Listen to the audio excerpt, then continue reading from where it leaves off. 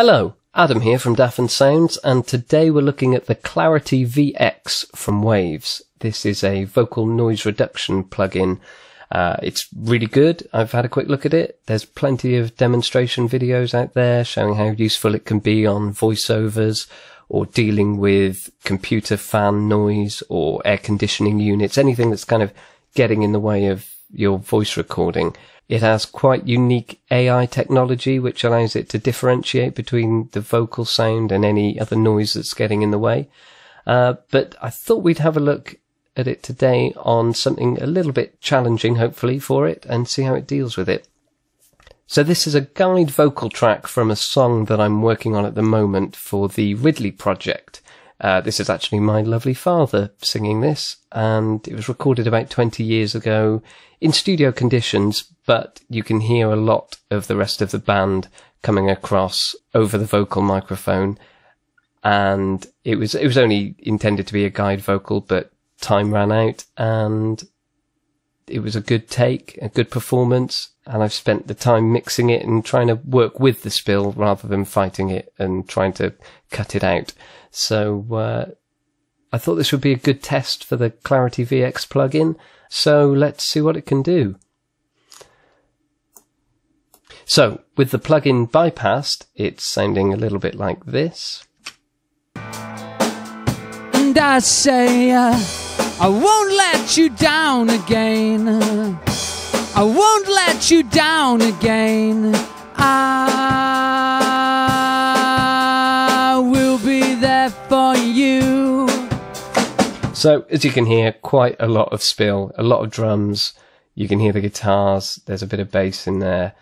Quite a lot to deal with. So let's turn on the plugin. And so the plugin basically consists of this big dial in the center.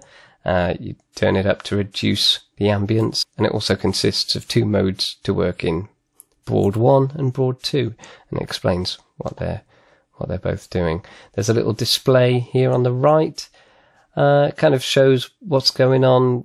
I think you're better off using your ears, because the further you turn this up, the more you start to hear how it affects the voice, and you can't go too far without artifacts becoming present. So if I start off at 0 and press play, and I'll just begin to turn the dial and show you what it can do. And I say, I won't let you down again. I won't let you down again. I will be there for you. So you can see as I get a little bit further up, it starts to go. But around about here seemed to be quite good. And I say, I won't let you down again. I won't let you down again. I will be there for you. So the reason I'm showing the plugin to you in this context with just the vocal track rather than having it in the mix is it's quite CPU intensive.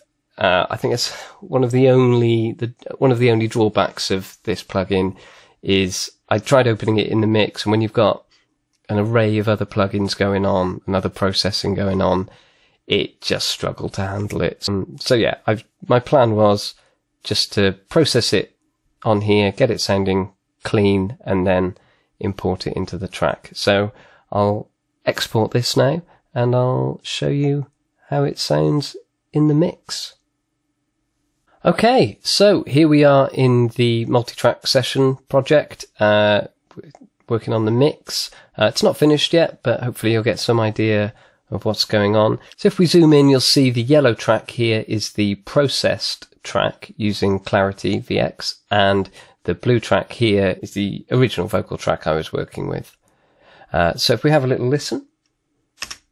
And I say, I won't let you down again. I won't let you down again.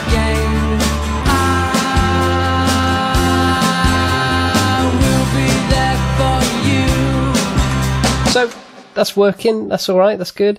You'll hear now the difference, how I've kind of had to compensate for things like the snare. So we lose a bit of high end on the snare and a bit of the snare punch especially. So now let's have a listen to the Clarity VX vocal. And I say, I won't let you down again. I won't let you down again. I will be there for you. So as you can probably hear, the mix changes a little bit because I've had to compensate for things like the snare cutting through on the original vocal and stuff like that. But it's very clean. It's very good. So in solo mode, the original vocal here. And I say, I won't let you down again. I won't let you down again. And then the Clarity VX version. And I say, I won't let you down again. I won't let you down again. So you can hear now there's reverb and delay and compression and stuff on it. It's much easier to work with, and that's a bit of a lifesaver, really.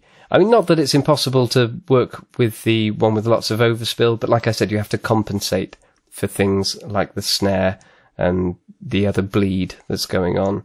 So yeah, I think it works nicely. In the mix, one more time. And I say, I won't let you down again. I won't let you down again.